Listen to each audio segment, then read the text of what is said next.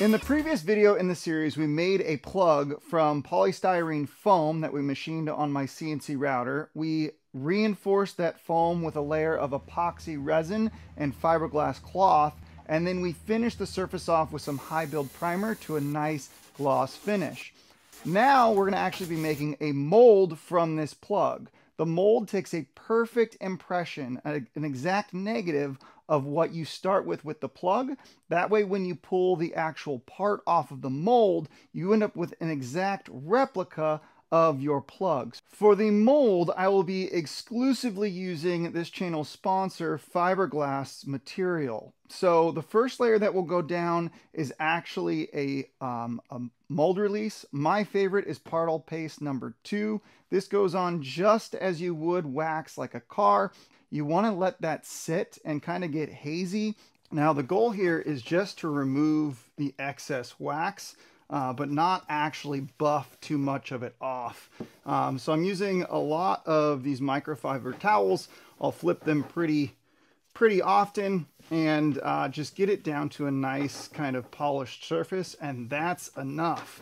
That should leave enough material on there to give you a barrier between this and that gel coat, because you don't want that stuff to stick. Also, a quick note, so another popular mold release is called PVA. It's a liquid that you can either brush on or spray on. I haven't had much luck with it. Basically, it adds an actual film, an actual barrier, basically, between the two parts. It goes on wet, and I've had issues with it fish-eyeing and running, and then you end up with that exact imprint on the mold that you're making. So it leaves, I don't know, just a nasty, wavy kind of surface. And so if you spend a whole bunch of time polishing your mold and you make it nice and pretty, I mean, I'm probably doing it wrong, but you end up with all these nasty little drips and runs from the PVA, and it completely wastes all the time and effort you had on the actual mold surface or the plug surface that you were working on. So for me, I don't know, it was more complicated. I don't know, harder to put down. It's probably better overall of releasing your part, meaning that it probably won't stick because it actually adds a physical barrier. But to me, as long as you put down enough coats of this Partall Paste number 2, you shouldn't have a mold sticking problem, and you end up with the exact surface that you worked on, and you don't end up screwing it up with some runs and stuff. So that's my 2 cents on PVA, whether you wanted it or not. So you're going to lay 5 or 6 coats on that. I let about an hour or 2 between coats. Once again, just to make sure that Partall Paste had plenty of time to dry before the next coat was applied. You can see now it's completely covered. It gives it a nice glossy finish, and we're ready to start with the actual mold making process. All right, Partall Paste is down.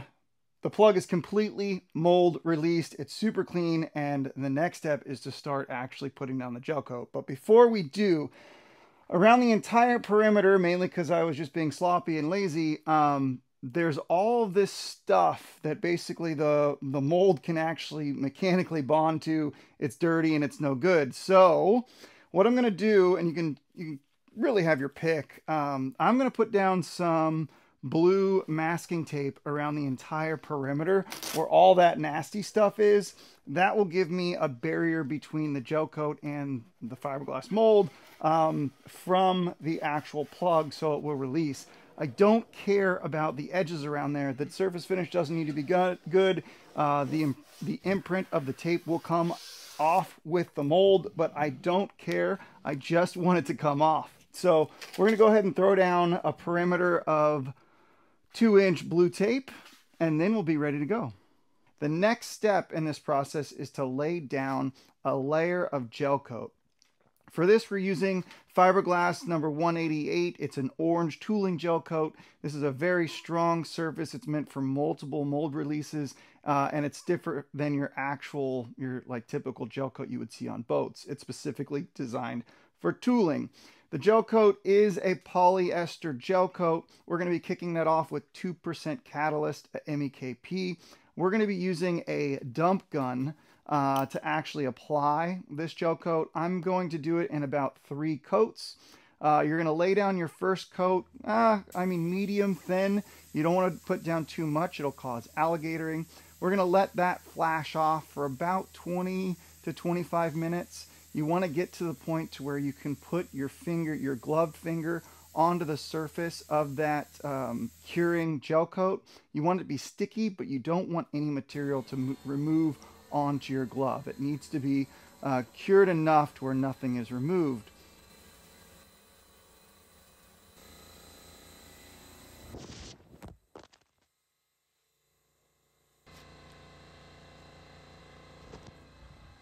All right, first layer of gel coat is down. I'd be lying if I said I wasn't a little scared. There are some areas where it's a little thin down here, and it looks like some pinholes that might turn into alligators. I'm just not sure. I intentionally went a little light, and as I said before, the plan is to do 3 coats.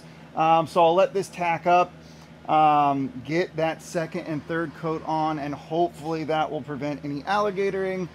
I don't know, we'll see.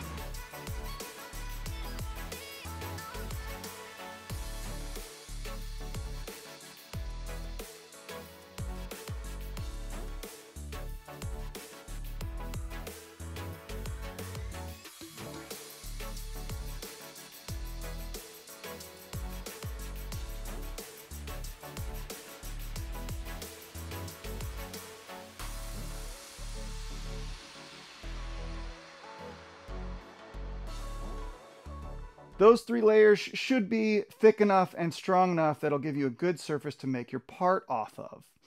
After your final coat of gel coat, you're then going to want to let it cure even further, but not completely. You want to get to a point to where the gel coat is no longer sticky, but you can actually still kind of imprint your fingernail into that gel coat so it's still a little soft, and that's the point that we're going to start laying down fiberglass.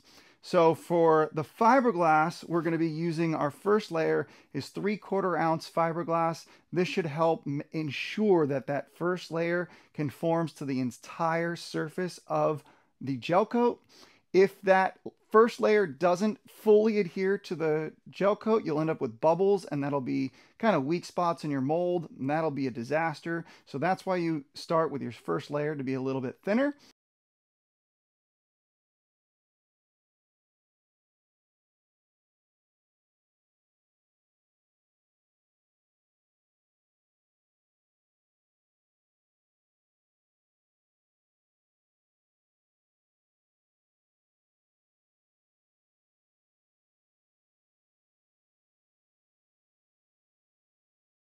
Once that first layer is down, we're going to increase to 1.5 ounce cloth. We'll probably do 4, 5, maybe 6 coats of that thicker cloth.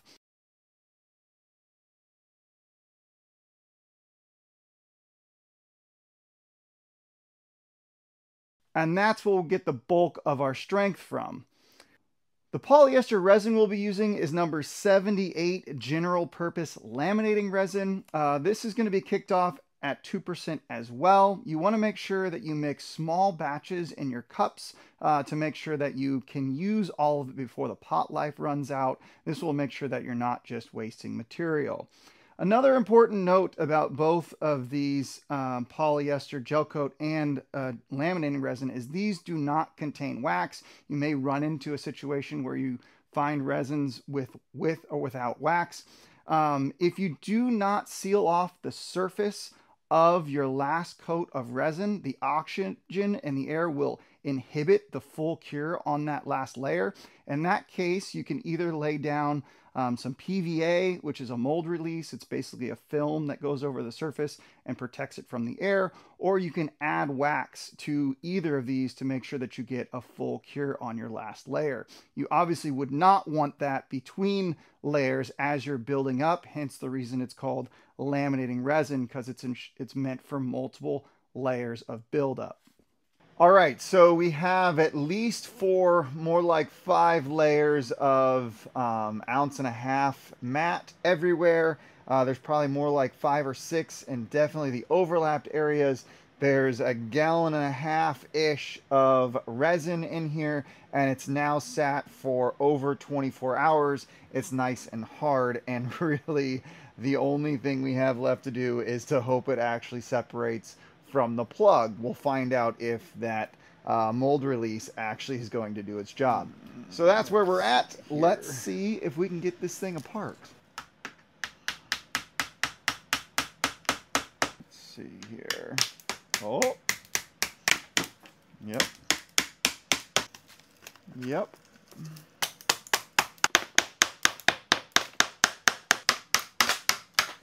There it goes. Oh man. I feel like that was easier than it should have been. Oh my gosh. This entire process has gone so much better than the last time.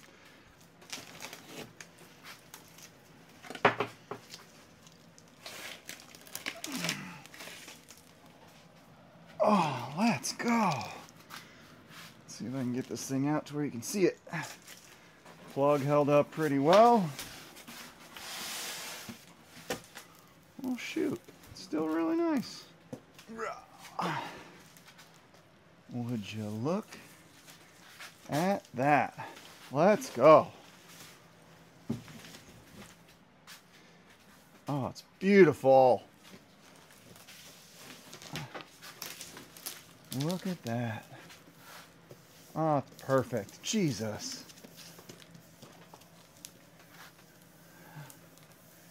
Why couldn't the first one have gone this smoothly? I wouldn't hate this so much. Give this thing a little butt rub. Jeez, it's so nice.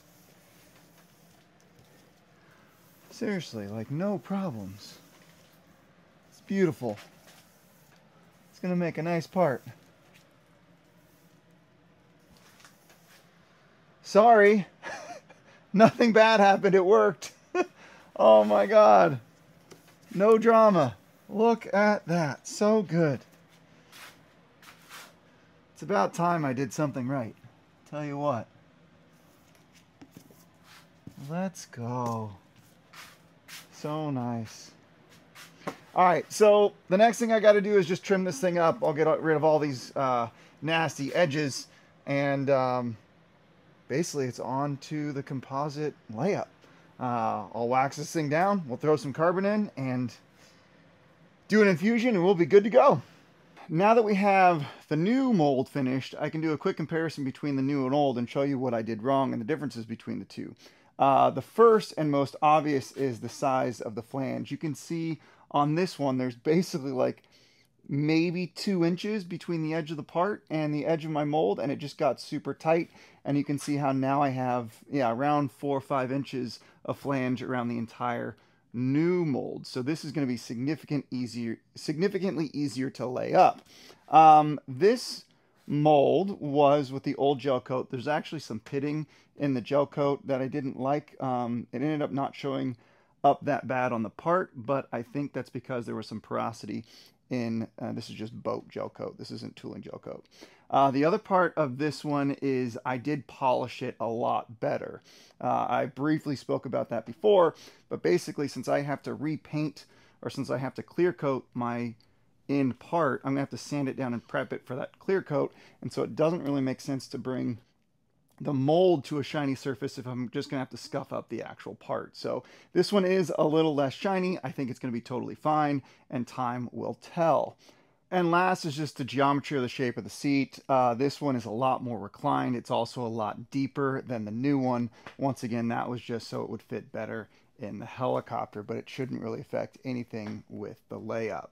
And one last thing before you go, Fiberglass is giving the biggest sale of the year, their Black Friday sale. With coupon code BFriday25, you'll get 25% off any orders over $250. That'd be a great chance to buy anything that's linked in the description. They even have a mold making kit that basically has everything in there already. Go check out their website and definitely don't miss the sale of the year. I want to personally wish everyone out there a happy Thanksgiving. I hope you're spending it with your family and in good times. It's also OSU versus Michigan week. Go Bucks! If you haven't done so already, please go ahead and like and subscribe. It helps me out a lot. As always, go build something cool, never stop learning, and we'll see you on the next one.